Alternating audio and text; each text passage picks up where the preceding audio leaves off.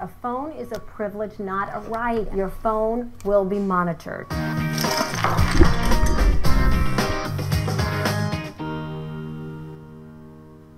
Is it okay to spy on your kid? It all depends on how one defines spying. If I'm going to install some high-tech surveillance in my daughter's bedroom, monitor her every move, that might be overboard. But if I'm going to check her texts and emails from time to time, Facebook posts, Instagram posts, I don't think that's spying. I think that's good parenting. As a parent, we should be monitoring our kids' online lives. Anytime a parent gives a child a phone, they should enter into a contract. And the contract is that your phone will be monitored. The key is trying to not betray your kids' trust. Being open and honest with your kids and say, it's not spying, but it is me keeping tabs on your life. I'm not going to be reading everything you do, and as long as you don't give me grounds to be suspicious, it's not going to get in the way of your privacy. Although, is it harmful to be hanging out by their bedroom, folding the laundry while they happen to be in there with their friends?